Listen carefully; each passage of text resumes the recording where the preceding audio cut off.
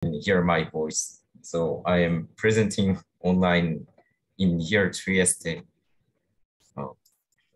This talk is part 2, how the finite difference, continued from the previous part by Gemo, translational invariance. So my surname is GHIM, but it's the same as KIM. But I decided to choose my surname as GIM because KIM is too frequent. Anyway, let's start. So we are going to compute this position matrix element calculated by this equation. So V is the volume of the unit cell, and U and K is the ab initio flow wave function obtained from the coarse grid calculation. Due to the numerical reason, we should calculate this K integral with finite number of K points using discrete K sum, and we also calculate the gradients using the first to the finite difference, which is an approximation. Here, B is neighboring vectors from K to K plus B, and WB is the corresponding weight or coefficient for the finite difference. So these position matrix elements are required for Wannier spread and very curvature-like term to calculate conductivity, orbital magnetization, shift current, and so on. So it is important to make position conversion fast. So why it is important to consider how the finite difference formula is that the error of position matrix elements arising from maximally localized Wannier function is known as exponentially decreasing with NK on the NK by NK by NK ab initio coarse grid, but the error arising from the first order finite difference is in order of NK to the -2. Also, Marzari and Vanderbilt mentioned in their PLD paper, it would be interesting to explore whether use of a higher order finite difference representation of gradient K might improve this convergence, especially the Wannier spread of the invariant part of the Wannier spread. So let's start from one dimension. We are assuming that we are using a central symmetric formula for finite difference. So for example, the first order formula is given as here. So we have two neighbors, -h and +h, with the error proportional to h squared. The second order has 4 neighbors with the error proportional to h to the 4. So in this manner, we can extend to the nth order and find the coefficients and error dependence. Now let's move on to the general case. The last term in the finite difference formula is added this fk to match the convention with that of previously published papers such as Marzari Vanderbilt in 1997. But this term plays no role because we have assumed the central symmetric assumption. And since WB equals W minus B, so we don't need to keep this in mind. The weight, the WB, are determined from neighbors by the completeness relation, the condition for the first order case, given by this equation, symmetric in Cartesian indices alpha and beta. So now we have to find the analogy for the nth order case. The general formula can be compared with the one-dimensional case for the first order example. The formula for the finite difference can be reconstructed as this form. So 1/2b squared is the weight, and b is h or minus h. So b is the neighboring vector. So this WB and B also satisfy the completeness relation. For the higher order finite difference, the second order formula in one dimension can also be reconstructed similarly. So in three dimension, we have to choose more B vectors and corresponding complete these relations and WB.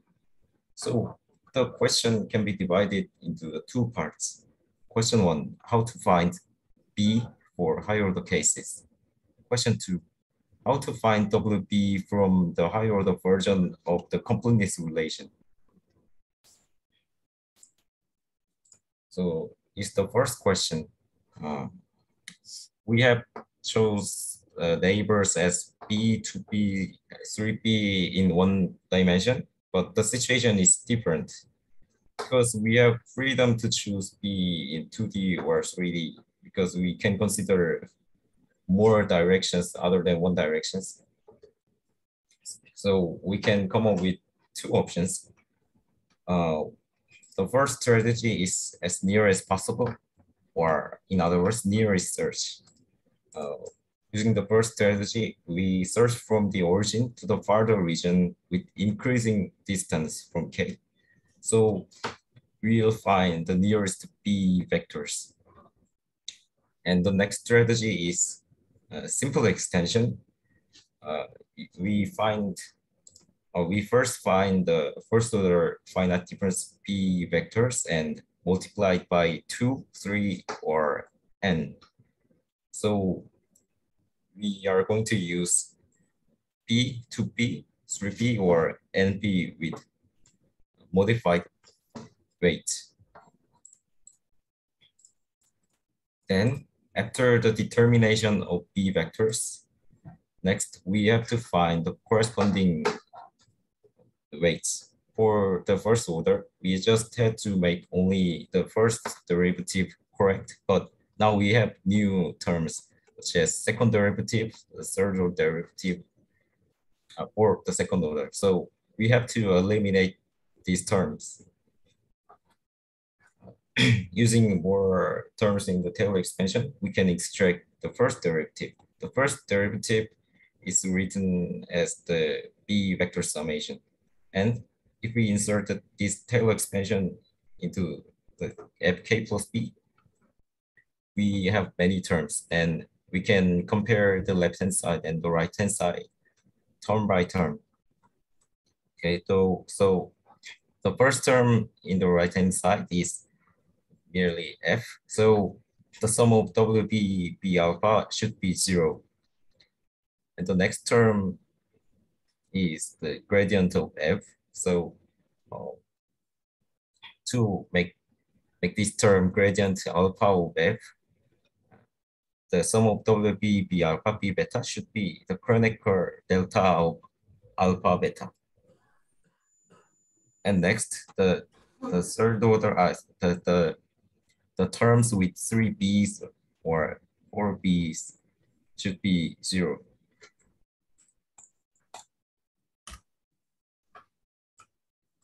Now we have 4 equations in total for the second order. But the first and the third equations are automatically satisfied because we have assumed B's are central symmetrically distributed, and the number of B's are, in this case, odd numbers. So they are automatically satisfied. So let's look at the first order equation. Actually, the number of the first order equation is 6 because it is the combination with repetition of 2 Cartesian indices. So for example, it is constructed by xx, xy, yy, yz, zz, and zx. So we can get maximally 6 independent WB. But for example, in these cubic cases, we have only one WB with 6 points for the simple cubic cases, 8 B vectors for the BCC cases, and 12 points for the FCC case. But with more uh, non-symmetrical cases, we require maximally 6 independent WB, like triclinic cases. So for the second order equation, we have now combination with repetition of 4 Cartesian indices, which is 15. So we have total 21 equations. In this manner, the nth order, the number of the first order to the nth order equations is proportional to the n cube. So when it comes to the error of gradient and Wannier spread is proportional to p to the 2n. So let me compare the two methods, nearest search versus simple extension. The first method, nearest search, works by including additional p from the origin and check the conditions repeatedly until the conditions are satisfied. The good point is that since the nearest search uses the nearest p vectors, and because the error is proportional to p to 2n, this results in the smaller error relative to the simple extension. While the bad thing is that the large, it has a large number of equations. For the simple extension, the weights WB can be readily found as introduced in the next page. So to find WB is very simple, and also the number of B is relatively small. So also the .mmn file, such as .mmn file from PW to Wannier 90.x from quantum espresso becomes very small. So this is about finding WB with the simple method. First, assume the completeness relation with the readily found first order B vectors and WB. And the higher versions of completeness relations are expanded, and using the first order equation, the final equation is simplified by this matrix equation. Therefore, the weights of simple can be found by the Cramer's rule. The Cramer's rule is quite expensive to be calculated, but the coefficient matrix is similar to the so-called van der Waals matrix, which is easy to find determinant. So the determinant of this matrix is able to be calculated by hand. So just the nth order weights are simply found by this formula. So we are ready to calculate Wannier quantities. The first example is Wannier polarization of potassium niobate, whose structure is an elongated perovskite. Here, the white spheres are oxygens, the gray sphere in the middle is niobate, and the black dots at the corner is potassiums. So polarization has two contributions. The first contribution is the ionic contribution, and the second contribution is the electronic contribution, which can be calculated by the sum of the Wannier centers in occupied states. Here, the factor 2 is inserted because we have done non-spin polarized calculation. So we expect the error dependence follows this formula. And in the left figure D, we can see the convergence of polarization with increasing number of K points. Here, simple and nearest search are not much different because here dot and cross mark are not much different here. So, and the third order is not much faster than the second order relative to the first order, the convergence of the first order. And the converged value is found near 0.38, which is the same of the result of Stengel and Spalding. So in the right figure, the x-axis has been changed to this, proportional to nk to minus 2n to see the error depends more clearly. So the y-intercept at x equals 0 is the expected conversion value.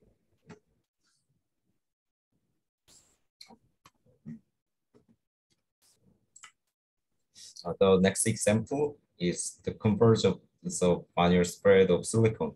The same analysis can be applied because the error behavior of Wannier spread is the same as the error dependence of the Wannier polarization. So here, the inset in the right figure shows the B dependence of the error is also correct for the second order and the third order. The main bottleneck is the non-self-consistent calculation. So the reducing NK is the most important matter. And the time consumption becomes not quite long using the higher order calculation.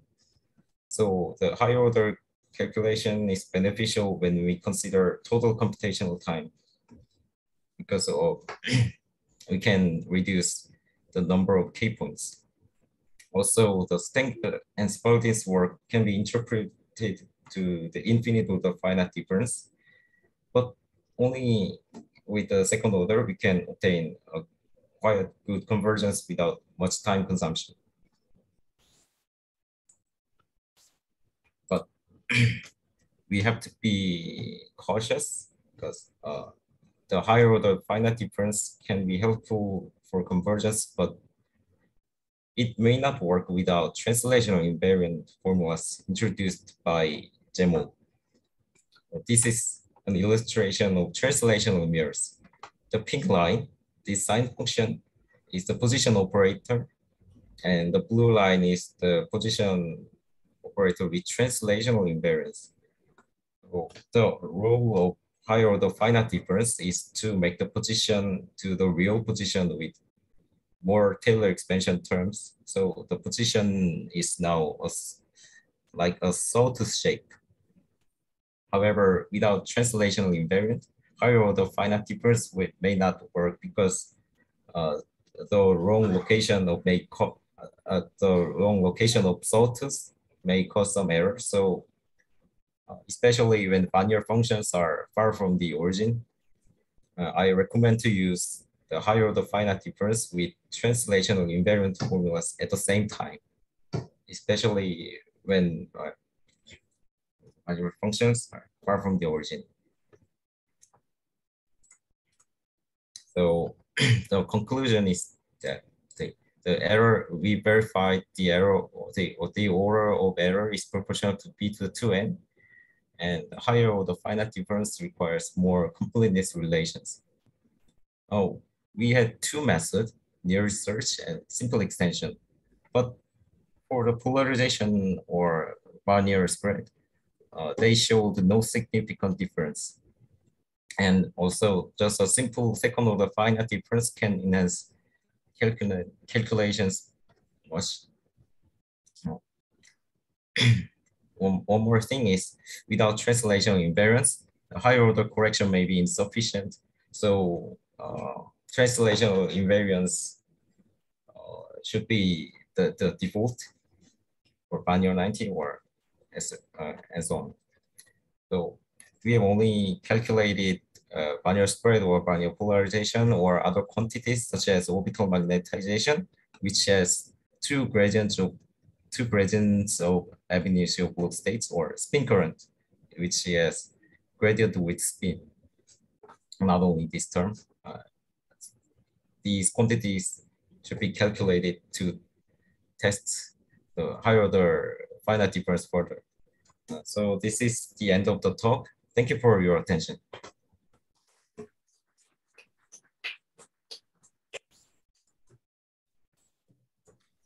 Thank you, Min-Sung, for the great talk. Is there any question here? Okay, I see. In the meantime, if online you have a question, please write them in the chat.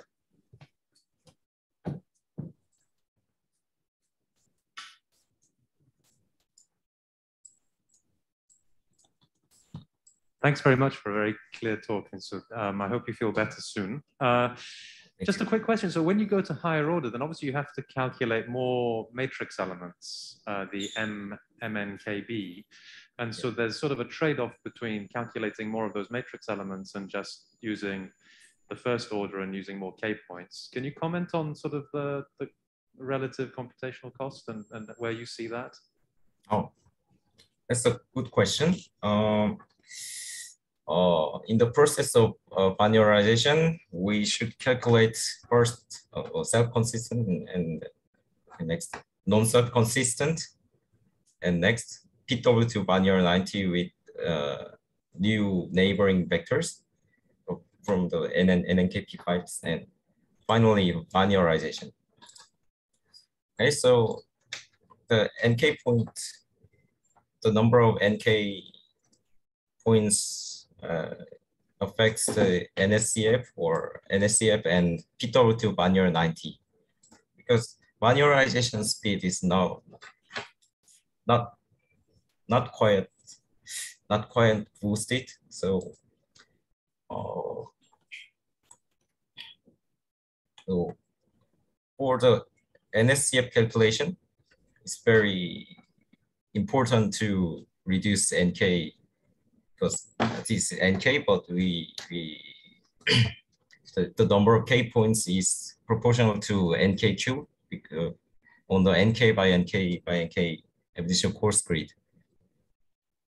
So computational time of NSCF is proportional to NK cube.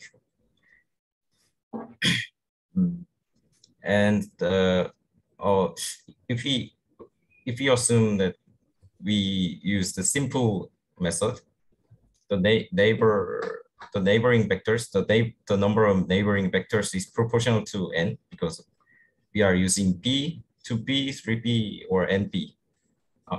I also recommend to use the simple method rather than the nearest search method. So the computational time of PW2 Wannier 90 may be the proportional to O and K. So the total computational time will be reduced with higher order, because the main bottleneck may be the NSCF calculation.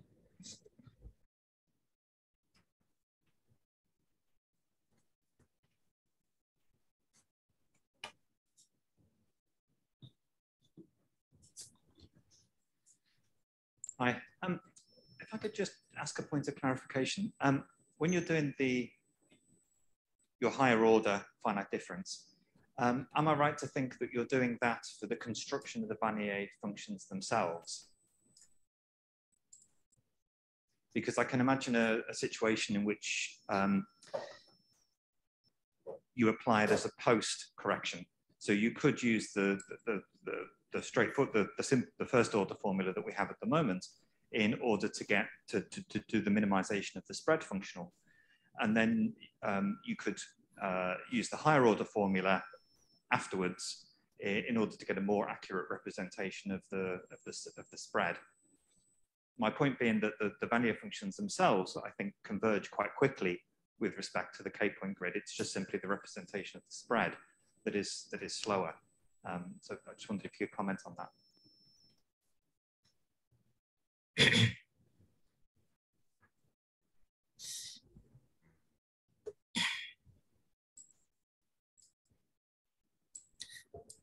Oh, so could you repeat that again, please? So your higher order formula for computing the finite for computing the spread, is that what is used for the minimization of the Wannier functions, or are you applying this in a post minimization step to correct the spread and the centers?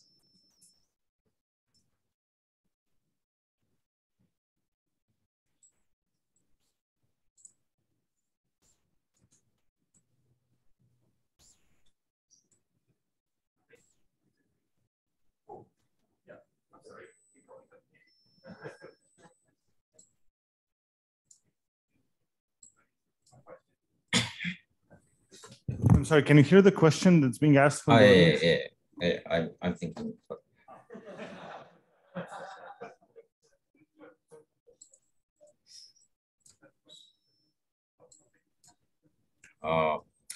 Sorry, I'm afraid I can make a good explanation. But, could you email later? Yep, I can follow up with you for sure. Okay, so so actually Minsu, if I understand correctly, used the correct formula in both Wannierization and in calculating the matrix element. And we haven't yet separated the two effects, but he's like going to study the separate effects. Yeah, separately. Yeah, really interesting. Yeah. Yeah, it's a very important question, right? Yeah, I guess I'm worried.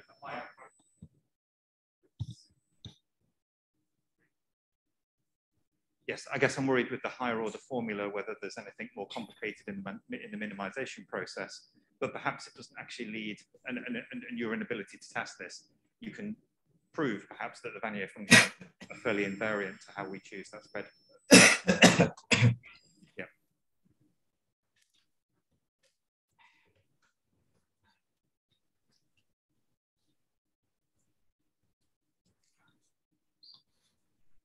Yeah, indeed. Also, as a follow-up comment, I mean, what you choose to calculate the gradients affects the symmetry that you end up, you know, with the Wannier function. And so it might be easier with a first order formula to choose the right group of symmetrized B vectors so that you have a desired symmetry.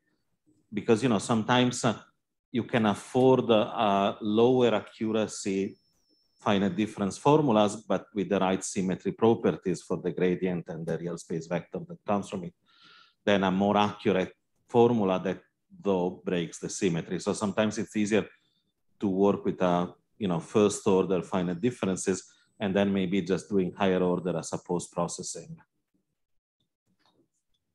At the same time, the symmetry, because the number of neighbors are quite large, so it'll be good to use both of them at the same time. Yeah. Let me just, yeah, thanks Minsu, and also thanks for the nice comment. Actually, we also found that if we use just first order formula, the symmetry is broken, so we need very many fine coarse grid points. So we want to also, we're planning to look into this, how it affects the symmetry. Yeah, thanks for the comment.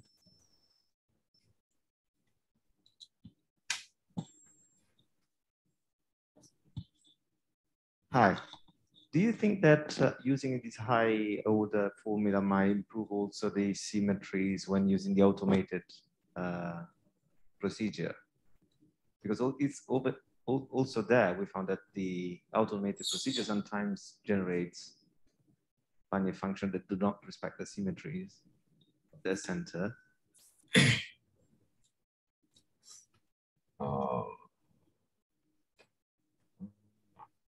I'm not sure the symmetry is largely related to the higher order finite difference, but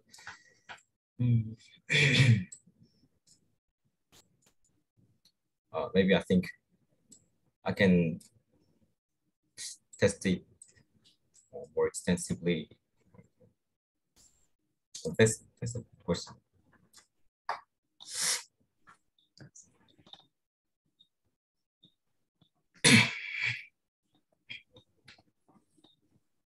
I just another quick question. I mean, so you've been looking at finite difference formulae that sort of work along lines in reciprocal space, but actually there's also more complicated ones called like Mechstellen discretizations, which take account of more than just, you know, one direction. They're multi-directional finite difference formulae. So, you know, the value at a particular point depends on points around in 3D in a more complicated way. And there's a lot of literature actually in the engineering field on accuracy of finite difference formulations and looking at some of these more complicated ones. It would actually just be interesting to know which is the best for this problem, even accounting for these ones. Is that similar to the near search, or near search uses not Cartesian direction as this method uses many directions other than spatial directions. I think they may be different. So is it possible to just avoid doing the finite difference and directly solve for the derivative of the box state? I mean, I think DFPT must compute that at some point. So maybe is there a way to pull out of ph.x this derivative directly and work somehow with that?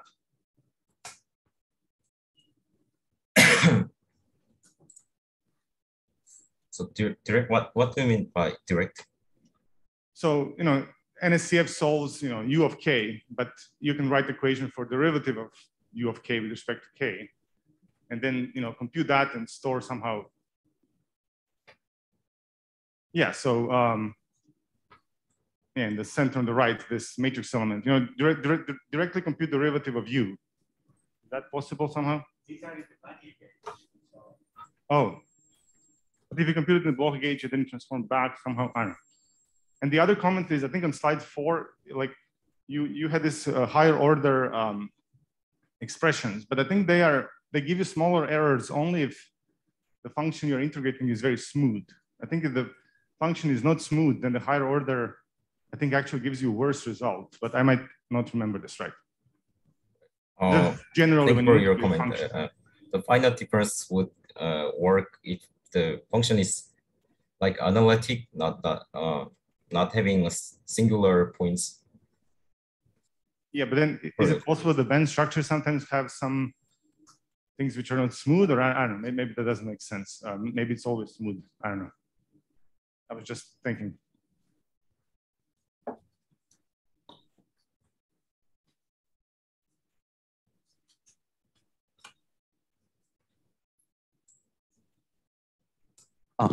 Sorry, maybe I'm just ignorant, but when I calculate the position matrix, I calculated some, how to say, several compounds, but some of them, when I have the band crossing, there is some numerical errors in position matrix. Is there something like this when you calculate related to the band crossing? Because I don't know, just I'm maybe ignorant, but it seems there is some problem in my calculation. Do you aware of that, such kind of problem? Oh, sorry, I'm not aware of that. Okay. Okay. Maybe, I don't know. Maybe my calculation was not good. Yeah, thanks.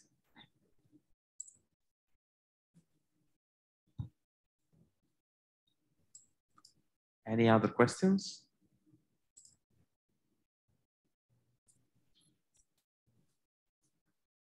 Okay, if not, we can thank Minsu again.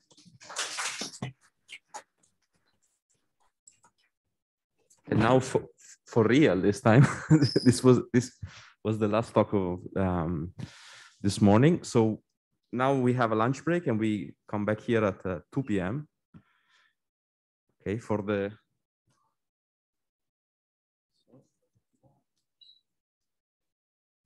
the flash talks, we have a 1 hour flash talks, and then there is a small change in the schedule. As I told you, keep an eye on the website. So tomorrow morning we will not have the talk of Ivano Tevernelli on quantum computing and applications in natural science. The talk is being moved to Thursday, same time, 9 a.m.